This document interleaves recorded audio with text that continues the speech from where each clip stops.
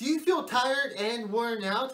Don't worry, today I'll be going over adrenal fatigue on Chiro Corner.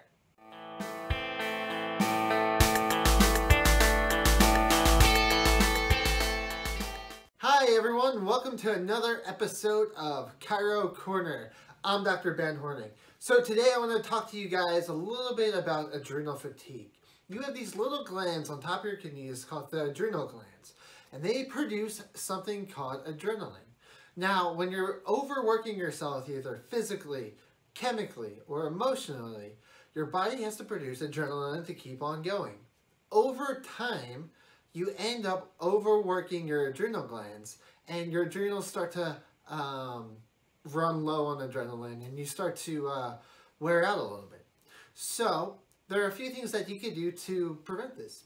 One, make sure you get enough rest, and make sure that you do work out, but it's on a balance of resting as well. Two, make sure to eat as healthy as possible and try to stay away from all those harsh chemicals and today's overplagued food choices. Three, make sure to surround yourself with positive people and try to be in a less stressful scenario in your life.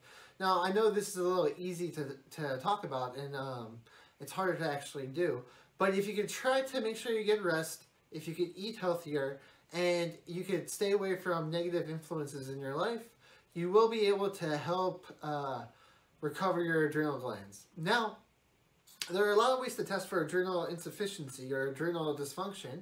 These could be blood tests.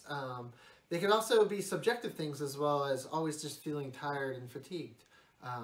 So there are things that you could do. There are herbs and supplements that could help, but also make sure those are the main three things to focus on as well, which are making sure you're fully rested, you're eating healthy, and you're not in very stressful social situations or emotional situations.